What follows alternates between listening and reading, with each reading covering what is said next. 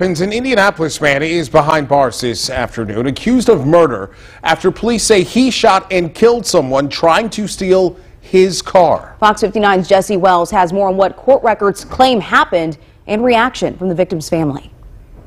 After being shot, the victim sped just a short distance down the street, driving through this fence line before eventually slamming headfirst into a nearby tree. Today, that victim's family says they're still struggling to make sense of that violence.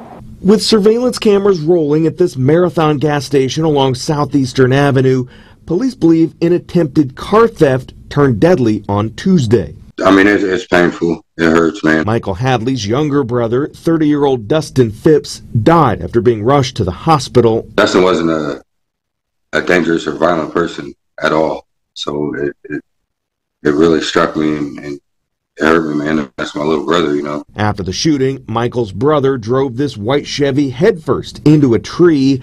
Hours later, police arrested 46-year-old Ann Victor Butler for murder.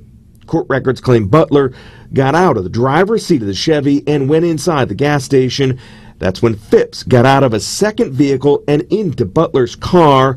As the car began to drive away, police say Butler ran outside and fired 2 shots into the driver's side window. Knowing Dustin, he's not a fighter. He's, I'm sure he was scared to death. And they said that he took off and he was shot in the back as he was driving away. The affidavit claims that while the suspect left the scene after the shooting, he later hired an attorney who contacted police and the suspect turned himself in.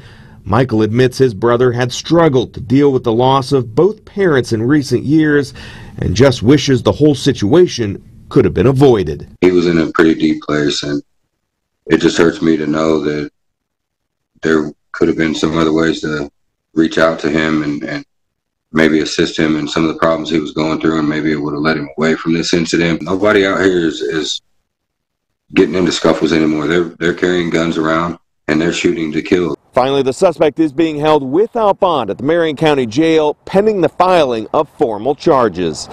Jesse Wells, Fox 59 News. Jesse, thank you.